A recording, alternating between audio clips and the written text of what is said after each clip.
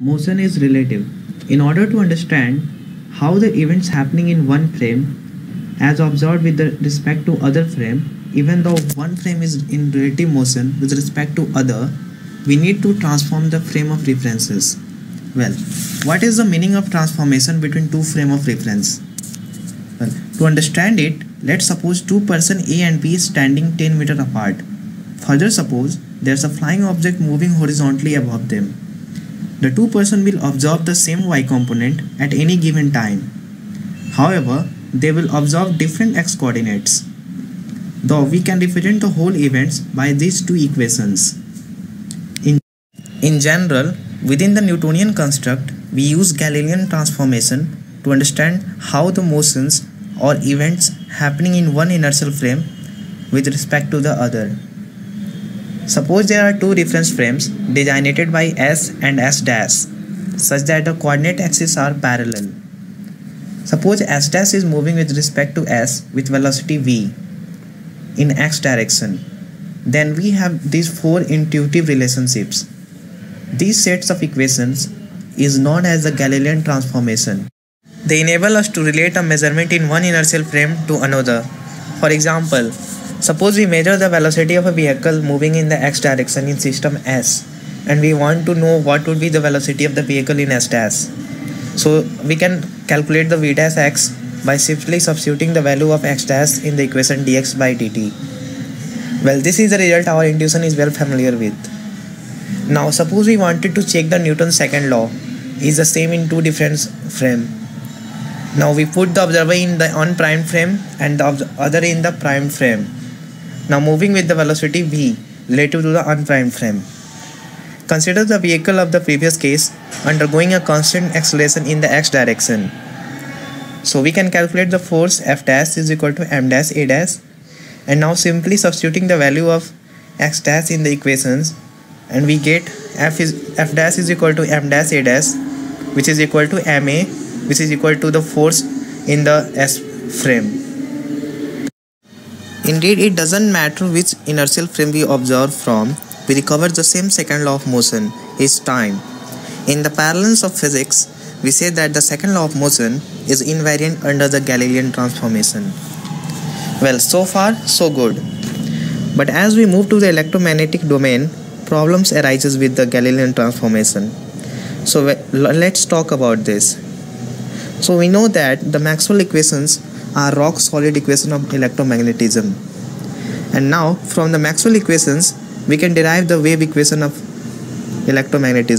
Now let's check if the Maxwell equations are invariant under the Galilean transformation.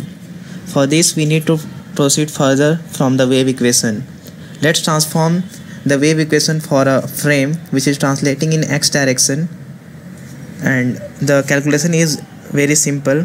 Here we have to substitute the value of x dash, which is equal to x minus vt, in the equation of the electromagnetic.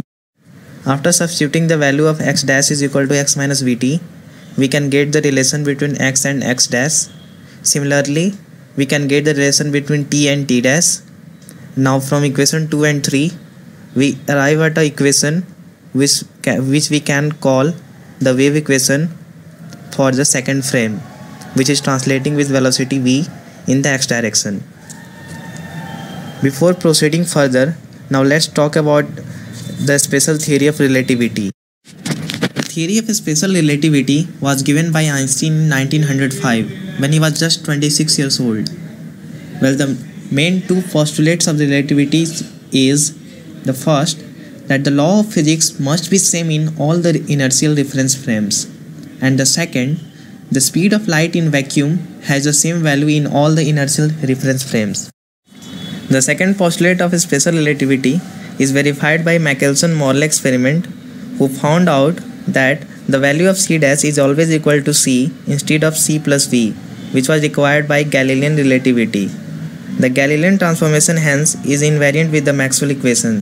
Also, this can be verified from the wave equation of the translating frame. Now, since the speed of light is constant irrespective of the frame of reference, so our final equation should have been del square by del x square minus 1 by c square upon del square by del t dash square psi dash is equal to 0 instead of what we got in the above equation. There is lots of confusion. Shall we throw out all the electromagnetism theory, or we should stick up with the Galilean transformation? But this is hard to throw out the electromagnetism theory, since Maxwell equation prediction are verified by lots of experiments, and it is hard to fault Maxwell equation. The problem should be somewhere else, but where? Earlier we have discussed about constancy of speed of light, which implies that both time and distance have to adjust in such a way that speed of light is constant for all observers. Keep that in mind. We come up with another coordinate transformation, and it is known as Lorentz transformation. The fact that speed of light is c in all inertial frame imply a relativity in space-time. So we will choose x dash equal to gamma into x minus vt and t dash equal to gamma t minus xv upon c square. Since we are considering motion of frames in only x direction, so y dash and z dash will be same as y and z, where gamma is the scale of relativity between reference frames. Wave equation is del square upon del x square minus 1 upon c square del square upon del t square into psi equal to 0. To change the reference frame, del square upon del x square and del square upon del t square should be written in terms of del square upon del x dash square and del square upon del t dash square, and psi will change into psi dash.